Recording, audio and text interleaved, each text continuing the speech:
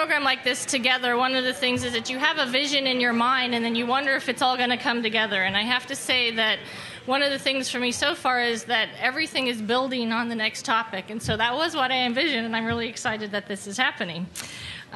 So you may be wondering for this next session with our economist Graham Slater and then Tom Russell, who's the CEO of Adventist Health, why are they paired that way? I'm sure that question has been asked. And actually, it was my brainchild, and I actually brainstormed a little bit with Janet Young of the Economic Development Team in the city of Gresham, because we were talking about the workforce development issues and the issues in the economy. And I had the privilege of hearing Graham speak actually at a Work Systems Inc. board meeting where he did a presentation on what's happening in the economy and where it's going and what the recovery looks like, as well as what's happening in the industry sectors that are growing, albeit slowly. And healthcare is one of those sectors that is growing more than any other sector. And so when I was talking about this with Janet, we thought, wouldn't it be interesting to have kind of the economic background, and then from there look at, in the growing sector, what are leading healthcare providers doing to maintain their workforce and to make investments in their workforce through training and leadership development. And that's why this session is grouped. And so with that, I'm very pleased to have both Graham Slater, come on up, Graham, and Tom Russell with us. And Graham has spent 29 years with the Oregon Employment Department, and for the last 13 years he's been administrator of the division, of that division. And he's actually had a lot of awards that have come his way for his work. So I'm just going to keep these short this time because everyone seems to cringe about the bios. And Tom is president and CEO of Adventist Medical Center, and he oversees a very high-performing network of Adventist Health services. He actually oversees 2,000 employees and 500 physicians from facilities located between Hillsborough and to Welsh's, from Vancouver to Oregon City, so quite a broad reach. And Adventist has also received several awards, the Hospital Association's Grassroots Champion Award, and he's also currently on the Health Policy Committee for the Oregon Association of Hospitals and the Health Systems, and a board member of HealthShare Oregon. So with that, I'm going to turn it over to you, gentlemen, and thank you for being with us today. Hey, thank you very much. Good morning.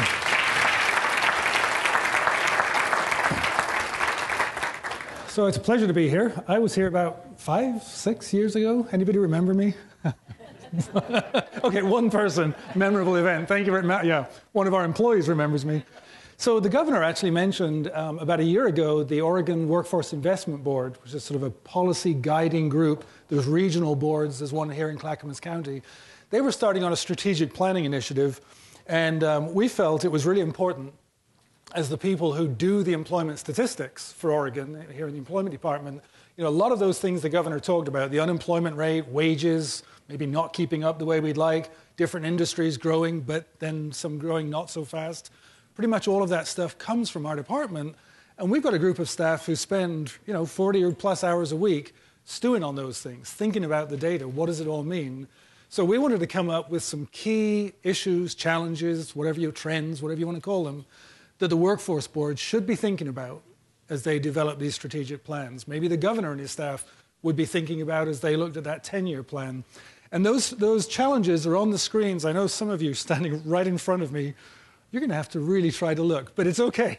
I will sort of talk about each of these 8 challenges as we go.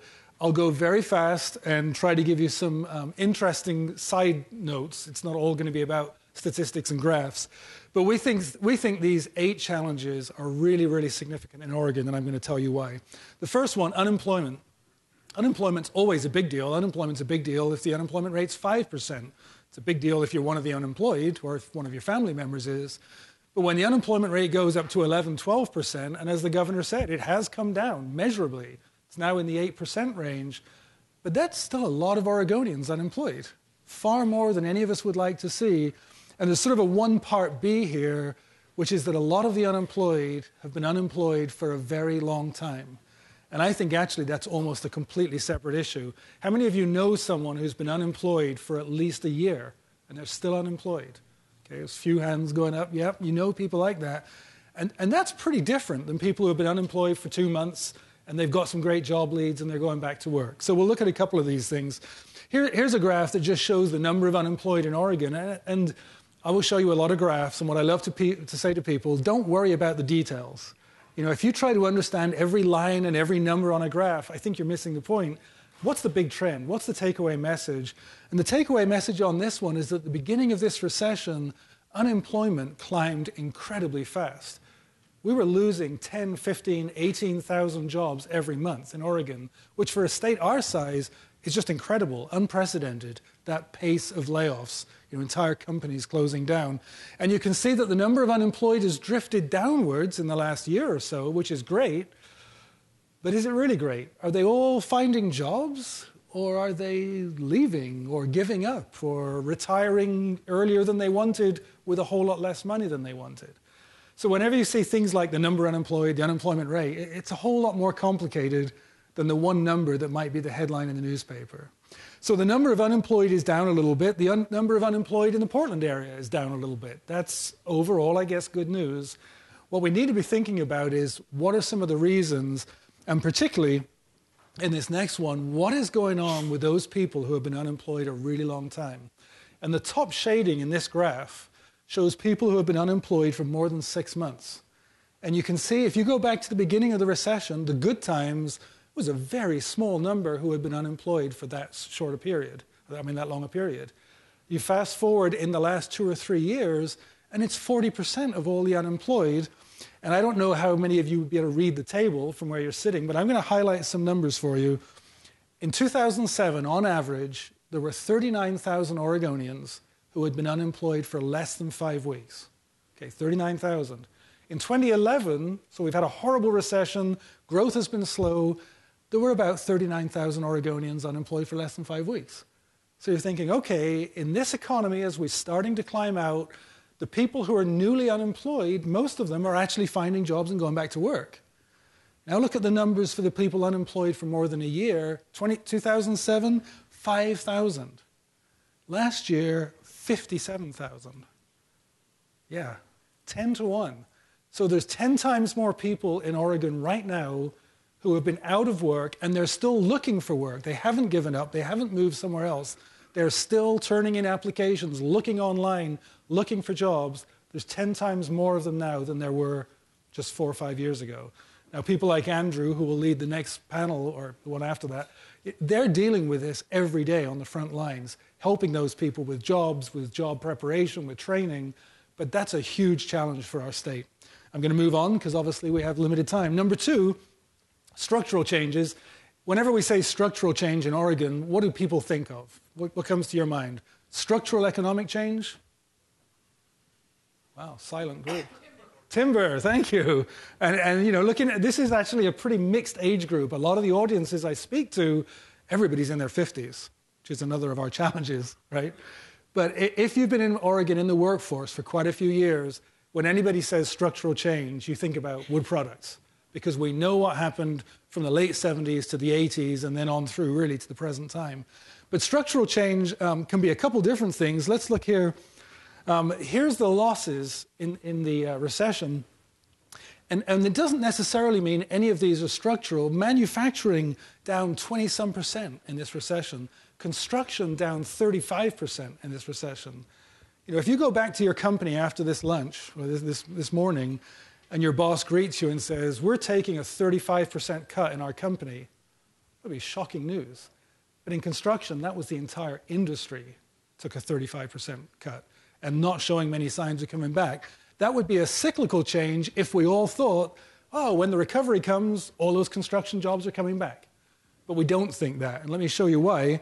Here's the construction industry's employment. Again, takeaway message, don't worry about the details. Huge, ridiculous high levels of construction employment. Everybody said they were unsustainable, but most people, in fact, maybe no one, realized how unsustainable they would be to where we are now.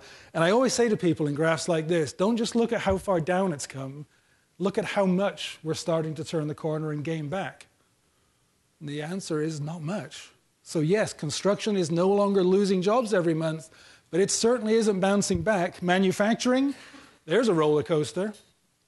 The good news for Oregon is that when manufacturing goes down in recessions, it usually comes back up at least part way. In some states, it's just a downward slope. It never does come back up at all. So Oregon is actually doing really well in manufacturing compared with most places in the nation. But again, how far back up has it come so far? Not so far. Here's another structural change, if I can connect here. Healthcare. Maybe that's why Tom is the next speaker. Right? And that's an interesting one because we always think of structural change as being negative. We almost never talk about structural change as actually being positive. Healthcare makes up a much, much bigger portion of the economy and of the jobs than it did 20 years ago, and it's brought some really great jobs to Oregon. So that's a structural change, but one that's a little more positive. Number 3, we're growing painfully, painfully slowly. Now, this graph, you do have to look at the details. You've got to look at every single line, okay? Now, this is one of my favorite graphs, and when I show it in audiences, they always cringe. All you need to know here is that every line on this graph represents employment loss and recovery in a recession since World War II. So you look at all a bunch of them, and usually employment goes down maybe 3-6%, and it's gone back up within a couple years. That's what recessions used to be. If that was true this time, we'd all be just saying unemployment's back at 6%. But we know that's not true.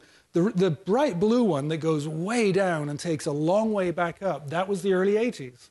If you were working in Oregon in the early 80s, you know that was a brutal recession.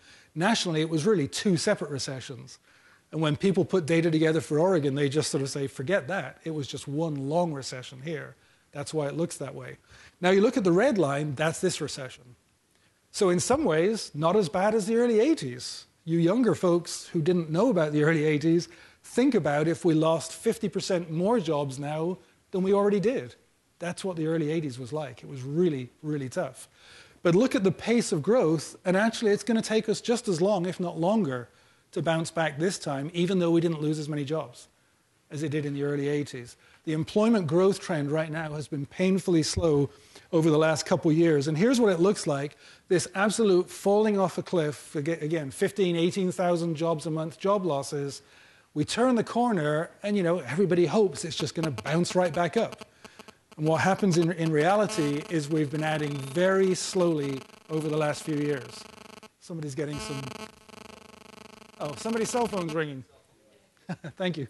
And so when I speak to audiences, I often say, imagine this was one of your investments.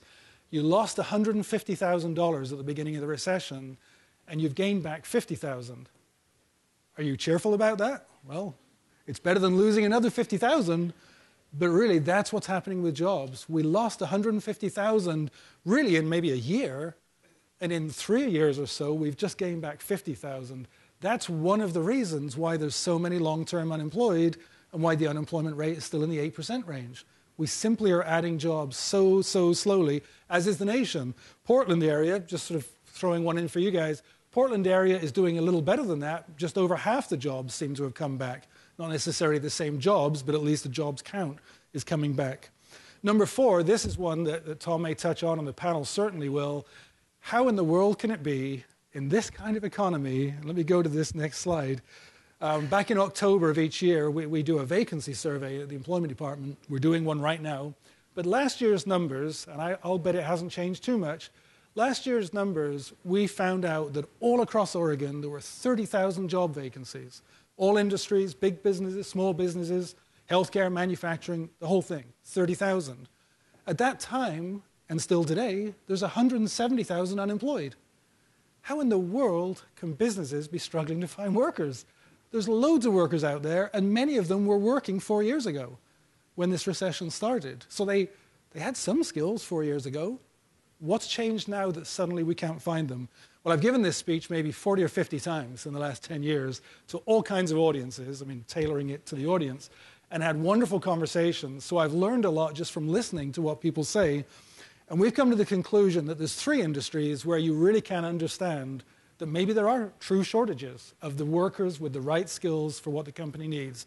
Manufacturing, I think, it's ironic, but it may be one of them. And the panel later will probably address that. Can we find everything from CEOs and finance officers to CNC and welding and assembly, all the way through manufacturing, can we find the workers we need? And I've heard over and over again that the answer is no. Part of it is that young people have been told over and over again, manufacturing, declining, don't do that. And I was sitting next to a gentleman here at breakfast who's in the finance part of manufacturing, and I was sharing with him, I hear, as I give speeches, that really bright finance graduates, accounting graduates, HR graduates, if they're given a choice, which industries am I going to go into with my great skills, many of them don't choose manufacturing. They might choose healthcare because they've grown up understanding that healthcare is growing, manufacturing not so much. So that will be a real challenge for us. And then it goes all the way through all those different occupations. Healthcare, why would it have shortages? Well, you saw the graph. Healthcare laid off very few people as an industry during the recession. So if we need 5,000, I'm making up numbers now, if we need 5,000 new nurses next year, there's not a lot of nurses unemployed laid off. We need to be constantly training, and it's hard to find them.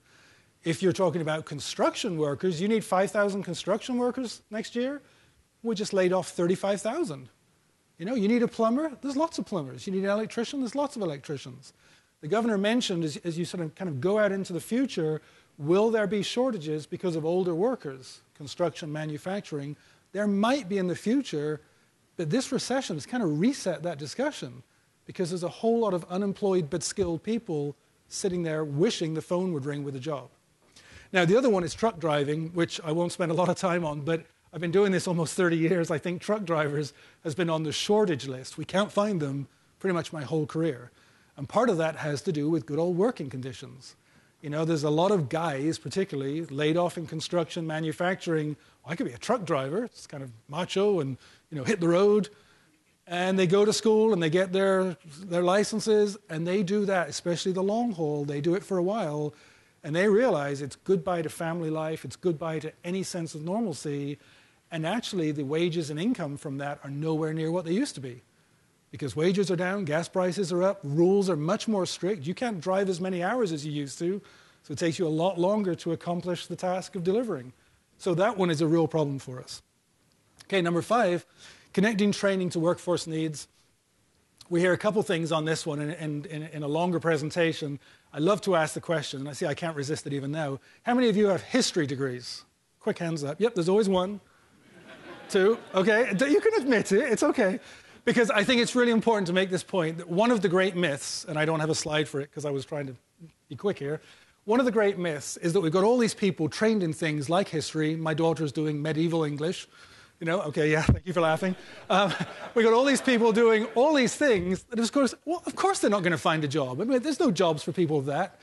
And I've got a great slide that shows if you sort all of the graduates in Oregon of post-secondary training of all sorts, things like history and medieval English, they're way down the bottom. It doesn't mean they're not important, but it's kind of a mistake to say, well, that's the issue. Because at the top are things like accounting and engineering and business and education and construction trades, all things that are very workforce related. Another thing we hear, and it may be one of your questions earlier may have addressed this, another thing we hear is that even as schools and colleges are training people for certain things, they don't have the money to buy the equipment that businesses are already using today. So they're training on what this used to be done like 10 or 15 or 20 or more years ago. The business is saying, I want somebody to show up on day one who knows this equipment, this technology, and is ready to go. And that may be sort of an impossible situation unless somebody really ponies up huge money to make that happen. So much longer discussion here. I think the takeaway message here is you can have people with the right sort of level of education, post-secondary, bachelor's.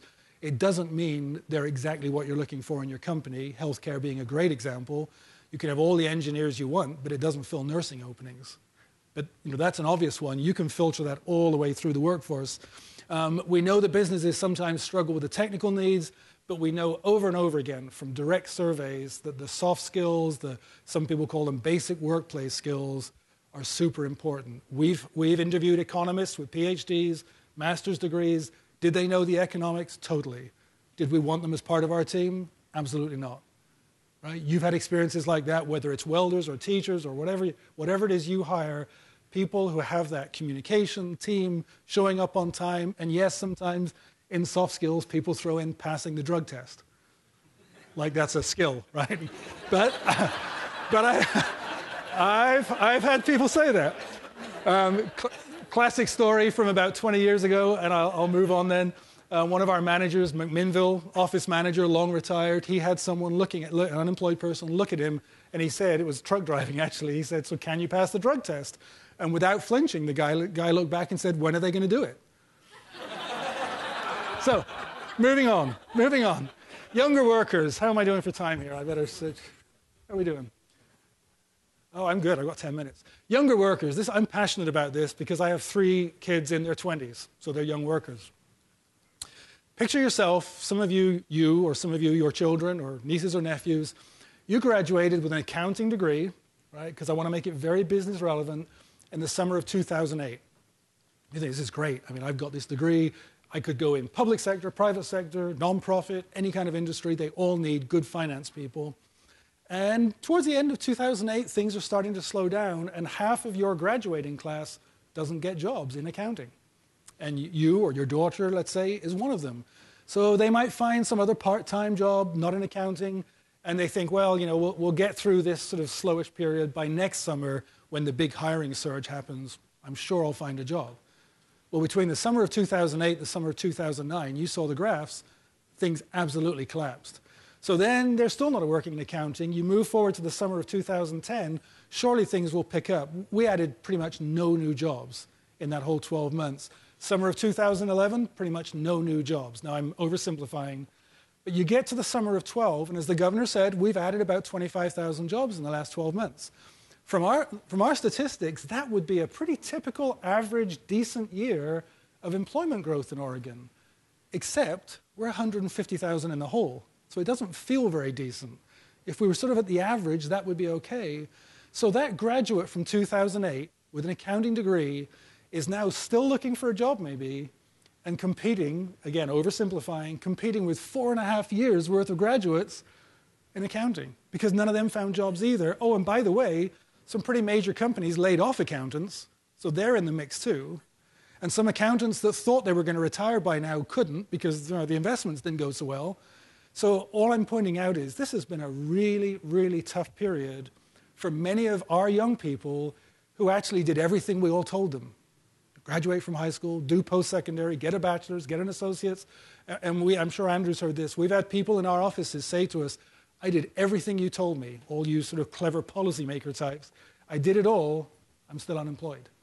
And by the way, those young people have, some of them, a lot of debt.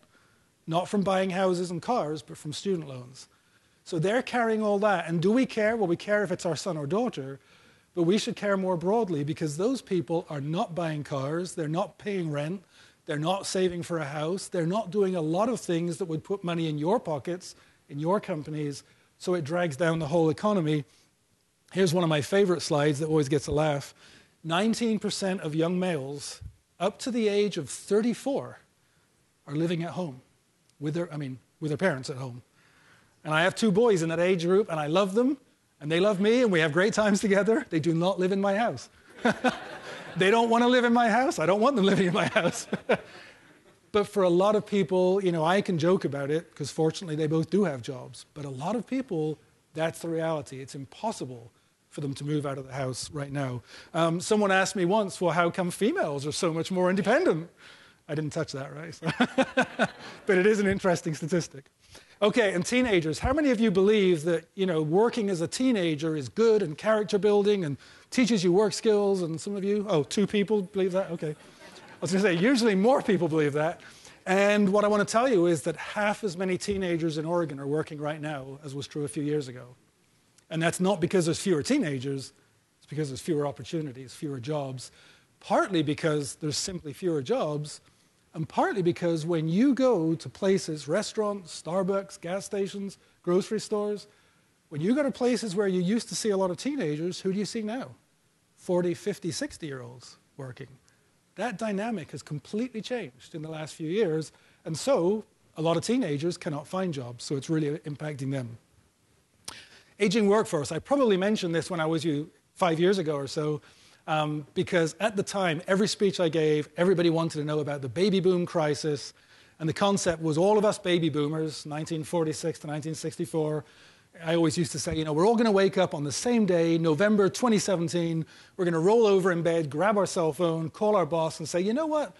I sort of was thinking about this overnight. I'm done. I'm retired. I'm not coming to work. And if all the baby boomers do that on the same day, yes, we have a crisis. But you know that won't happen. They will retire over years because they have different finances and family and health and all kinds of situations. So for a lot of the state, we don't feel like it's as big a problem as people make out. In fact, if it was a huge problem, you would expect the bars on the right of this graph to be really big and the bars on the left to be pretty small, i.e. there's just no young people to fill all the jobs that these older people have. And for Oregon as a whole, the bars are pretty level. I don't think it's as big a deal as we would think. For Portland, look at Multnomah County, the orange color, there's a bunch of young people. You all know that. Portland State just released a report on that. You know that. But look at what happens. I gave a similar speech in Prineville recently. Look what happens in rural Oregon. Crook County. Is there a baby boom problem there? Kind of looks like it. When those middle-aged older workers move on, there are not as many young people there, which takes me right to my last one, which is that in general, not always, in general, anything that you all are suffering, concerned about here in Multnomah County and Gresham, you can pretty much multiply it by 20, 30, or 100% if you lived in what I'll call truly rural Oregon, Burns, John Day, Baker City, maybe Coos Bay, some of those areas. The unemployment rates, the top line is rural, the unemployment rates are essentially always higher in those rural areas if you take them as a group. The employment growth is the bottom line. It's always slower in the rural areas. And I was shocked in this last census to see the number of counties in Oregon where young people are actually leaving. I mean, not just one or two young people. We know that happens. But the number of young people is lower now than it was 10 years ago. That has not been true very much over the years. And let me close with this one. It's kind of a depressing ending, but I've been in Oregon 30-some years. I love this state. And as the governor was saying, we all should care about the whole state, just not our sort of little part of it. 8 of our counties, first time ever, 8 of our counties have fewer residents today than they had 10 years ago. That's a Nebraska, South Dakota kind of story, not an Oregon kind of story. So that's a big shock. 14 of the counties have fewer young people. The governor was laughing about Grants Pass and saying, what do you do when an economic developer comes to town? And they say, oh yeah, I remember seeing a photo of your community with people running out of the jail. Well, what do you do when the economic developer comes to town and says, I've been looking at census data, it looks like your young people are leaving? What kind of vibrant community do you have? Now, it's not quite that bad yet, but it's starting. And then my final one, in 6 counties, the median age is 50 or older. Median age, oldest person sorted to youngest person, median's right in the middle. That really changes some dynamics if the median age is over 50. How are you going to vote on school ballot measures, school budget measures, if not only are you long ago from your school or your children's school, but in Oregon, a lot of those folks came from somewhere else. They don't have grandchildren in that school district. And that's just one example of how that older group really can make a difference. So thank you very much. I'll hand it over to Tom's presentation, and we'll stay up here.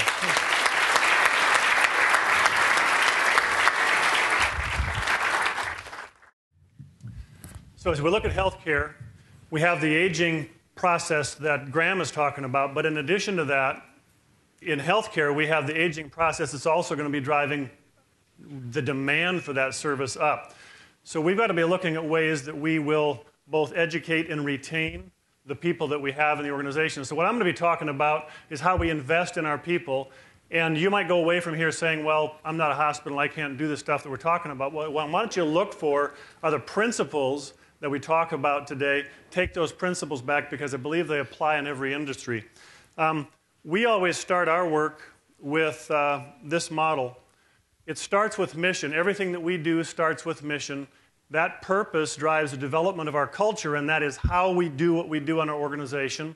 That goes from there to training our people in that culture, which drives the excellence of both quality and service, which drives growth for us, that allows us to touch more people with mission.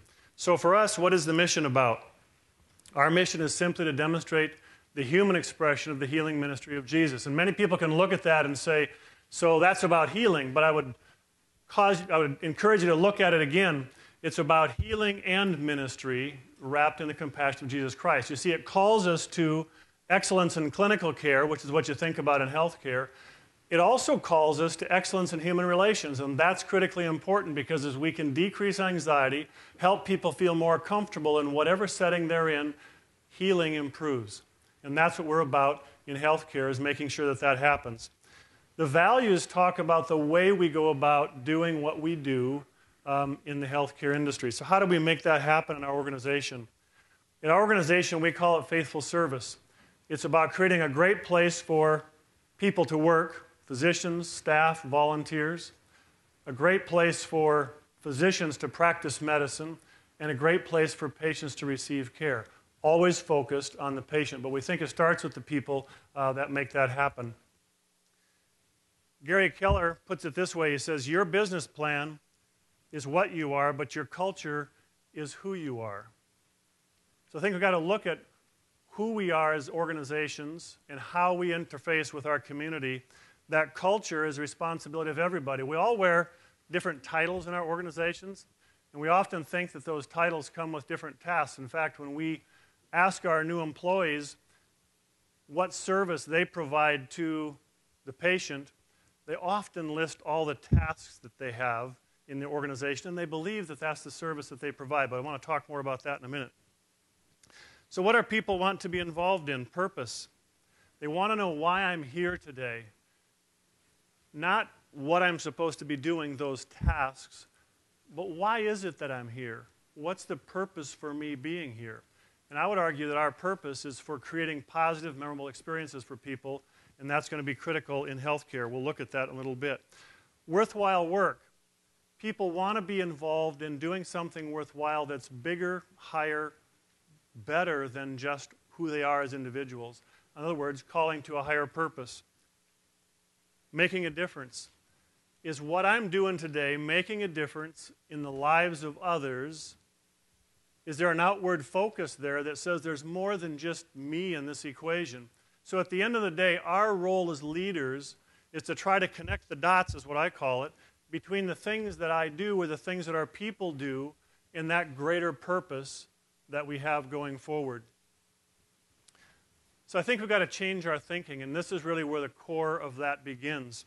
Change our thinking from the task, those things that we do every day, to purpose. In healthcare, those things that we do every day are, we admit patients, either to clinics or hospitals or home care, whatever it is. We have physicians writing orders, organizing care plans. We give medications, we do treatments, a long list of things that our employees will tell us they do for tasks. But I want you to think differently about what it really means. If we could design a job description that fit everybody in the organization, what would that look like? I think it calls us back to purpose, and I think it calls us back to creating that positive, memorable experience.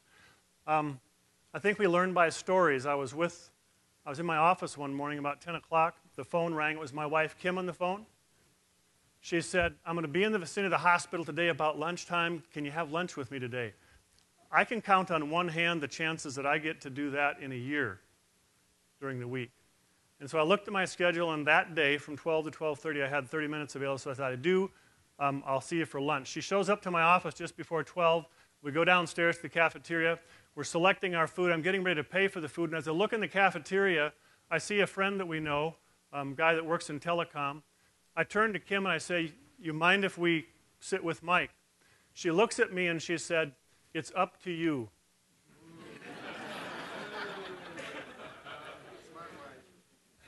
See, I'm not as smart as all of you. I missed that cue. So I sat with Mike a few minutes and my wife. A few minutes later, another guy from IT joined us. We all had lunch together for 30 minutes, and then I got up, put my tray on the conveyor belt, and went back upstairs thinking it was really nice to have lunch with Kim that day. I went home that night. We were having lunch or dinner together, just the two of us, and I was sitting there thinking to myself, it was really nice to have seen her today. So I turned to her, and I said, it was really nice to have lunch with you today. And what did she tell me? You didn't have lunch with me today. You had lunch with the guys. Word for word what she said. So I would ask you, what was the task at hand for lunch?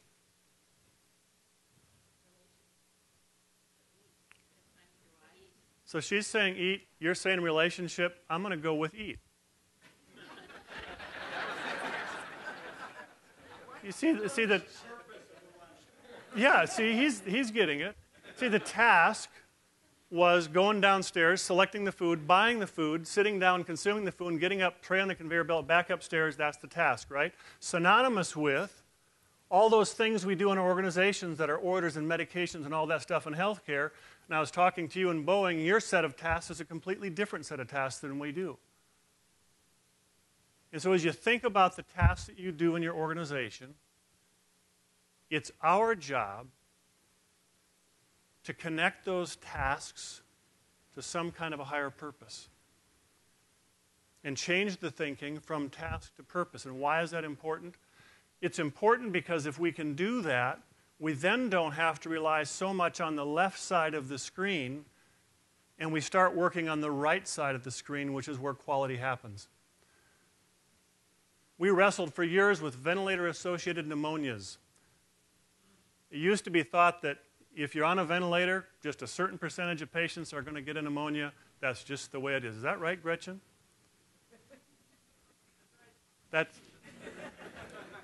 I appreciate the leadership that Gretchen provides in the community for healthcare, and I worked with her for a number of years.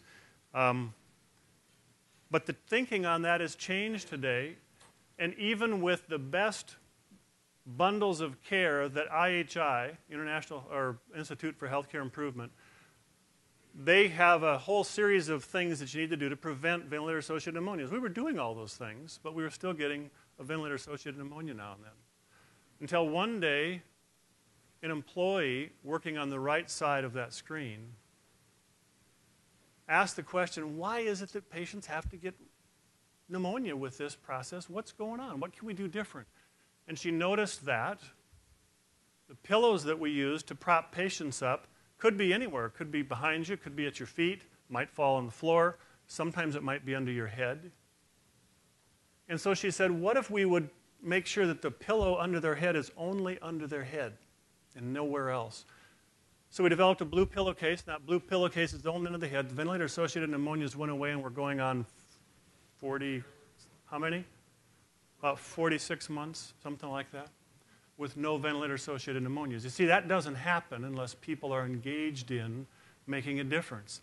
That training and education, moving to quality and excellence. Policy and passion. We have policies for everything in healthcare. Whatever happens, we've got a policy for that. I think manufacturing, you got a lot of policies to drive that as well. But it takes people understanding purpose to get the outcomes that we want. And so if we want to produce a positive, memorable experience, we have to have people thinking about that as they serve patients. We had a patient come into the hospital one time. He was an over-the-road trucker, happened to be in Portland, had an acute incident, was brought to the hospital. He was admitted, and he was very agitated, very nervous, very upset, and nobody could figure out what was going on until Jeff, one of our respiratory therapists, was talking to him in the room, trying to break through that piece of anxiety, and he found out that he had travels with a dog, and the dog was in the hotel. It was very hot. It was July or August. It was extremely hot, and he was concerned about that dog being in that hot motel without air conditioning, and he was worried about his truck over at the motel. How am I going to get my truck? Jeff happened to be a past trucker. So he took it upon himself to go get the dog from the hotel. It was over 100 degrees in the room, gets the dog, gets the truck, brings it back to the campus, and assures him that that's okay. He calmed down, he got better, and we created a positive, memorable experience because we had one employee who was willing to break a number of what I would suggest would be policies that would suggest he shouldn't do that. Liability and all that stuff that you worry about. But he did the right thing. And we want to cheer Jeff on for what he did because he created that positive, memorable experience for that patient. Directing to coaching. Rather than giving directions, coach our people on purpose to help them understand how what they do matters at a high level in the organization. From control to freedom, that fits as well. So those are some key things that we look at. So how do we do that? We invest in our employees through a number of these things that you see on the screen. I'll go through each of those individually. The first one, leadership development. We have a quarterly 2-day Leadership Development Institute. We take all of our leaders. If somebody reports to you, you're required to come with us for 2 days each quarter to learn about the things that you see on the screen. Communication skills. How do we raise delicate issues and make sure that that happens effectively, that we get achievement there? If somebody confronts you, somebody like physicians, angry patients, whoever it is, Are you able to deal with those effectively and turn that around and make it a positive, memorable experience, reduce anxiety, and improve healing in the organization? Resilience training. We do really well with the attitudes of teamwork and safety in the organization. In fact, some of our scores are some of the best in the industry in Adventist Health. But one thing that we didn't do very well was resiliency. We burn out because we're focused on those things. And so we do resiliency training with our staff to make sure that they have the fire in their belly, if you will, to be able to meet those needs, emotional and spiritual, that the patients have.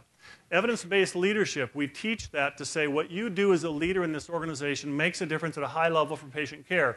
So somebody could look at me and say, Tom, you're an administrative leader. What in the world can you do to make a difference in quality? Let me give you an example.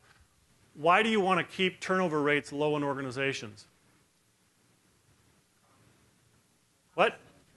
Cost? That's the typical answer. Let me tell you why we want to keep turnover rates low in healthcare. Studies show us that if leaders can keep turnover rates below 12%, their lengths of stay for hospital care are significantly lower, and their mortality rates are significantly lower. Why do you suppose that is? People know what they're doing, and they trust each other. They communicate with each other, and so with fewer words, they can communicate very quickly, transfer information or transfer knowledge in the organization, and provide better care for patients if our turnover rate is lower. So the cost stuff is all a side benefit for the community. And by the way, when we think about the value of stewardship, was one of the values that was on the screen, for us the value of stewardship is about what are we doing to conserve the healthcare dollars for the community. See, the stewardship isn't about our money. The stewardship is about the money for the community to say, are we doing things in our organization, driving quality up, reducing infections? The average infection in costs, average hospital-acquired infection, will cost somewhere between the neighborhood of $15,000 if the patient dies or $40,000 if they live. So infections are serious business in healthcare because we want people to live and we want costs to be lower. So by the time you drive quality up, costs are going to go down. We want to make sure that that continues going forward. So that's the stuff we teach in these institutes. Another program, Versant RN residency program. This is taking what I will call baby nurses, if you will, just out of school, have a lot of knowledge. We need to teach them to use that in the work setting and in the culture, if you will, to make a difference in the lives of patients. And so we take them right out of graduation, run them through an intensive program, and once they're finished with that program, which is a matter of a few months, they actually have about 18 months of experience under their belt, if you will, because it's an intensive program of leadership that we go through. So that one makes a difference for our staff as well and for our patients. Another thing we do is the all-staff assembly. We get all of our employees together, have a number of programs over a very short period of time so that we can expose them to a number of things. One is recognition for the work that they're doing to make a difference in the community. Secondly, education on something that we need them, the entire organization, to understand and do the same throughout what we do. And the last one is commitment to purpose, calling them back to why it is that we come to work every day. And you see the left picture there? That's the executive team trying to do a Huey Lewis band kind of thing. And this guy right here is responsible for getting us up there and doing that stuff. But those are the kind of things that make leaders real in the organization. If you're willing to be vulnerable, make a difference with people, it can be fun and it can bring people together. So the concept of changing our thinking is critical. There's another place we need to change our thinking, not just in our organizations, but in our communities. And that's how we think about health and wellness in our society. Here's one thing that we're doing to try to make a difference in that. We have what's called a Living Well program. Part of that Living Well program is what we call Engaged. And the Engaged product is a product that we have within our health plan that is about encouraging people to change the things that they do with their body to be healthy. And if they do that, they can go down the left side of that graph, which says, I choose to be engaged in the product, which means I sign up, number one. I fill out a health risk assessment, which tells them and us about the risks that they have in their life so that we can begin to think about how we manage those going forward. They also participate in what we call living and doing, or learning and doing. And they get points for those. And if you get a certain number of points, then you get a discount on your insurance premiums. And those learning points have specific things that you can do: videos, you can go to programs, you can go to classes, you can read books, a lot of things that help us understand more about what really drives health in this country and health in their lives. And then there's this doing thing. So what are you doing with your body? Are you good with remote control, or are you good at running or biking or hiking or doing those kind of things that makes a difference in your life? And so we encourage people in that engaged product on the left side of the screen to do that. They get better benefits, if you will, and as long as they comply with that and work with the case manager. So for example, if someone's identified as having a chronic disease process going on, diabetes for example, and there are certain things that we can do to help manage that effectively with diet and exercise as well as medication. And if they will participate with a health coach in that process, then they get to stay on that left track. If they choose not to participate with the health coach, they go to the right track. So we're doing things that really begin to drive change, and we're seeing that as we move into the second year of this now. We're seeing changes in all the biometric screenings that we have, in the behaviors that they exhibit. It's making a difference. And why is that important in healthcare? You could again say, well, it's important for cost, right? That's part of the reason. But the reason that we do that is because it's around mission, to say if we're truly going to be able to have the emotional energy, if you will, to meet the emotional and spiritual needs of patients in our organization, then we need employees who feel good, who come to work every day, who are part of a continuous workforce that have the energy to meet those needs in the organization. So it's still about patients, about making a difference in the lives of patients.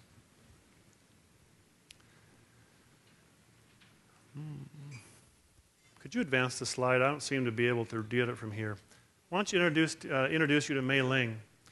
She's a housekeeper. She worked for 30 years in the OR. And you can see some of her tasks listed on the screen. And you could add a whole bunch of other things to her work to make sure that we have a clean environment to do surgery. And when she retired, her single greatest concern was, I want to make sure that the person who follows me keeps a really clean environment, because I'm concerned about making sure there's no infections. You see, Mei Ling understood that creating a positive, memorable experience for surgery patients, it means great service, and that means no infections. So when you have people engaged in that, rather than just doing those tasks and not thinking about why I'm doing those, what you get is this. You probably saw a report on infection rates in the 6 surgical sites that were studied by the Office of Health Policy and Research in the state of Oregon, where in the 6 surgical sites studied, there were no infections in our organization with any of those. And that's due not so much, I would say, to policy, but more to the Mei Lings of the world who understand why they come to work every day. Being in the top 5% of hospitals in the nation for patient safety, we think is part of the thing that we can do to contribute to holding costs down in our organization, holding costs down in our community, and making a difference in the lives of patients. Because if you look at those numbers, if all the hospitals performed at that level, we could prevent a lot of deaths. And patients leaving the hospital alive, being able to go back to their homes, is a good thing. Yeah. So that's what we're about. And it's the people, the Mei Lings of the world, that help make that happen. So as leaders, I would encourage you to create the environment. You see, I can't provide patient care. I would be dangerous. But what I can do is help to create the environment by thinking those things that encourage our people, by doing those things that create the environment for our people, and by living those things that create the environment for our people to be able to flourish and do well in the work that they do. I was in the staff lounge, the physician lounge, having lunch with some physicians about a week ago. The one on my left was saying how good the food was. We only serve vegetarian food in our cafeteria and to the physicians. And the one on my right said, yeah, the food is good. He says, I'm a vegetarian now because I'm eating here. I says, well, what's the story on that? And he said, well, I eat 3 meals a day. 2 of them I eat here at the hospital, breakfast and lunch. The third one I eat at home, and I have meat and some other things there. And he said, I realized that the third one was not so good. So I just started eating vegetarian all the time, and we just recently opened a plant-based bistro in the pavilion. And he says, I've tried that food now, and I think there's probably no reason for me not to eat that way. And so by those thinking those things, doing those things, living those things that create the environment that drive where we need to go with healthcare in our country today, I think we make a difference at a high level simply by thinking, doing, and living those things that need to be done. So that leads to growth. You've heard a number of people talk about and experience the changes that we saw in our economy. That affected all of us. And it flattened the healthcare volume, if you will. But throughout that, we've continued to see growth in the organization. And I believe that is related to those things that we're talking about, to provide excellent service, excellent care, meet those emotional and spiritual needs of the patients. Doing the right thing is the right thing for our community. So I want to thank you for letting us be here today. I think it's time for questions.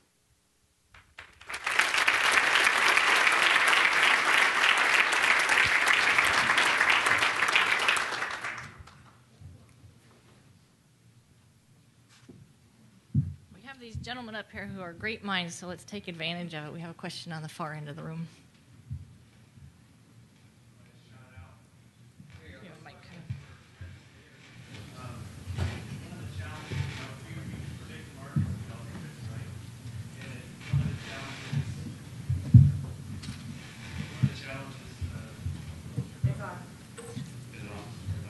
One of the challenges with a workforce development system, we all want to provide trainings that are demand-driven. And I think one of the issues are that projections aren't demand. A lot of tools out there that deal with instance, what's the term I'm looking for? The labor market projections, there's also snapshot of what's actually going on. And looking at the technology like Google uses, the flu trends, where we're actually able to get data based on what people are looking for. Is there a way that we can, as a state system, capitalize on that to offer trainings that are really represent what's going on and not based so much on projections? I would sort of encourage that we focus on both. Would be my personal thought. So for those of you that are you in the workforce system? I mean, you sound like you know a lot about this stuff, right? So for those of you that aren't in the workforce system, very briefly, we, the Employment Department, and many other entities like us around the nation, we do look at 10-year projections of employment. And that's one of the reasons we can tell the colleges, we can tell the universities, boy, engineers is going to be a need, nursing is going to be a need, and so on. What I think you're getting at, and certainly in this economy, one of the challenges is, who cares about 10 years from now? We've got 170,000 unemployed right now. And yes, we can look at certainly the openings that are listed in the public labor exchange, i.e. you list your openings with the Employment Department. It's a skills-based system, so we can look at some of those and say what skills are most in need. I would say, though, you can only go so. I love statistics, right? It's what I do. You can only go so far. And Andrew certainly would know, and others. What we try to tell groups, workforce, colleges, whoever, to do is use our statistics, use our projections, use our data to sort of focus in the right broad directions. And then we literally say, you have to talk to companies. The classic example in the Douglas County, Roseburg area, we did a skills survey for them a number of years ago. And one of the skills that manufacturers down there couldn't find was welding. And the community college felt like, well, we have a welding program, and what's the disconnect here? And we encouraged them, go talk to the businesses and really understand what kind of welding they want. What are the details? And it turned out they were making aluminum boats. I know nothing about welding, but they were making aluminum boats. That's pretty different than the sort of regular farm lumber manufacturing welding that maybe was being trained for. So I don't want to get too long on my answer. Yes, there's data. Happy to sort of talk to you afterwards about that. But I think the data only takes you so far, and policymakers, colleges, and so on, you've got to sit down with the relevant businesses in your area and really have a heart-to-heart and say, what specific skills do you need, especially when you're looking at the jobs right now? Who knows better than the business that's got the recruitment out? So.